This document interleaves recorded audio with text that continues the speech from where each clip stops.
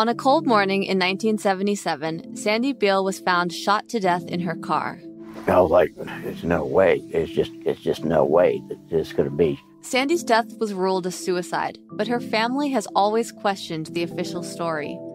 To this day, they believe the police knew more than they let on. I didn't take any of that crap because I could tell that they were hiding something.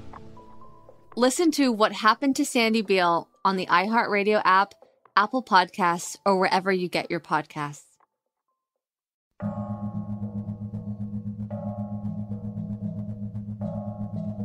On October 30th, 2015, the Little Rock Police Department searched an abandoned car in a small residential park. The keys were in the ignition, and the car was out of gas, as if it had been left running. The car belonged to 18-year-old Ebby Steppach. And then the fact that they found her makeup in her car, her phone in her car, her wallet, her keys in her car, that right there tells me someone planned this.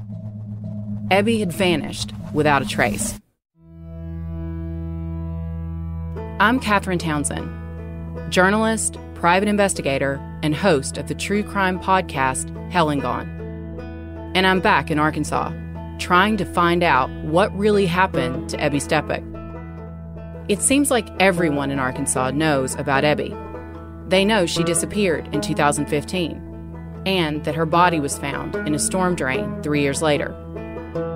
They know that there have been multiple investigations that have led nowhere.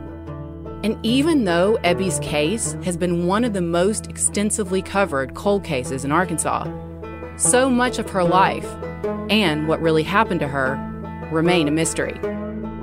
We didn't know anything that was going on with her, where she was going. None of her friends knew any of the people she was hanging out with or where she met them. I didn't know any of the people she was hanging out with at the time. I mean, there's a million scenarios that play through my head every day. After all this time, no one has been ruled out or in. Everybody's on the radar still. Why are they on the radar? They've been on the radar for years. I feel for these people too, because they're not cleared, but they're not prosecuted. I didn't want to get involved in this thing at all. I said, I don't need to interfere with the police department. I regret that now. I'm following up on old leads, chasing new leads, and doing anything that can get us closer to the truth. No one would be able to see what I was doing from the street side. If I was putting a body in here, no one would see that happen. Did she take somebody there with her? Did somebody kill her and put her down there? Did something else happen and then somebody panicked and they put her down there? All those things are on the table. We're going to get close. We're going to figure out if he's home or not. We're going to go knock on the door and we're going to try to just talk to him. I just started shaking. It was like this. I'm never gonna win. Nothing's ever gonna happen.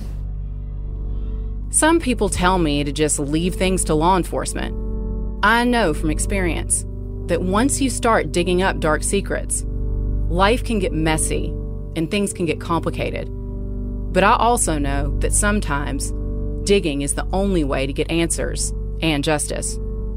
From School of Humans and iHeartRadio, I'm Catherine Townsend. This is Hell and Gone. Listen to Hell and Gone on the iHeartRadio app, on Apple Podcasts, or wherever you get your podcasts.